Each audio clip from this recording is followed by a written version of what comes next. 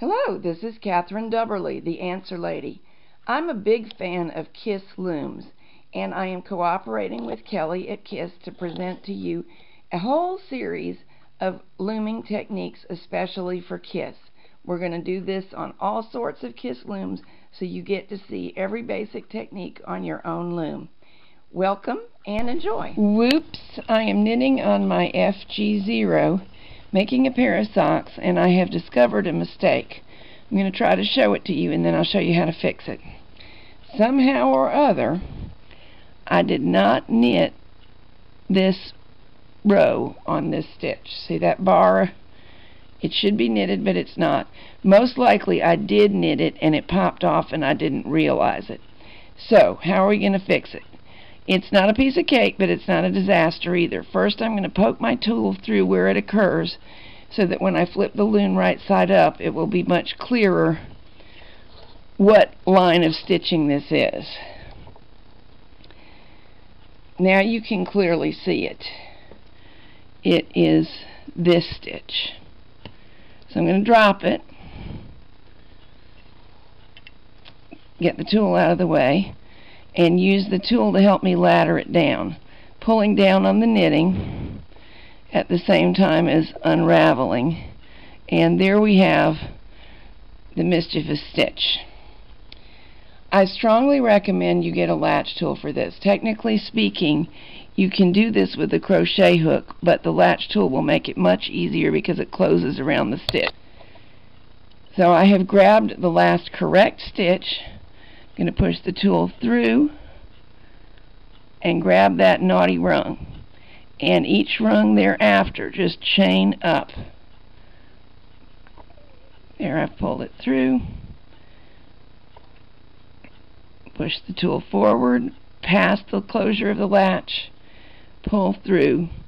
In case you're unfamiliar with the latch tool, this is a machine knitting tool, and what you want is one for a standard gauge machine.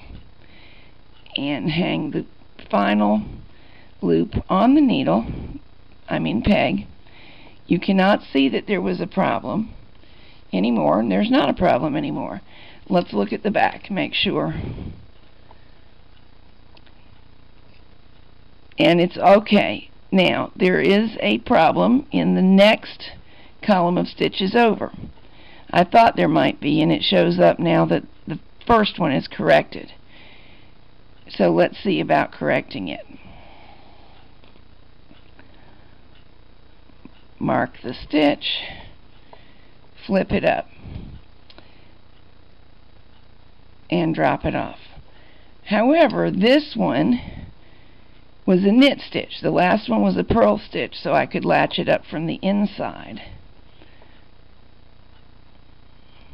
Ladder down, ladder down. There's the trouble. Somehow or other, one row got caught on the next row. So this time I need to put my tool in from the back of the work. Well, it's not really the back, from the other side, based on what we did before. And it's a little harder to make the latch work from this side. First of all, you have to make sure you're behind.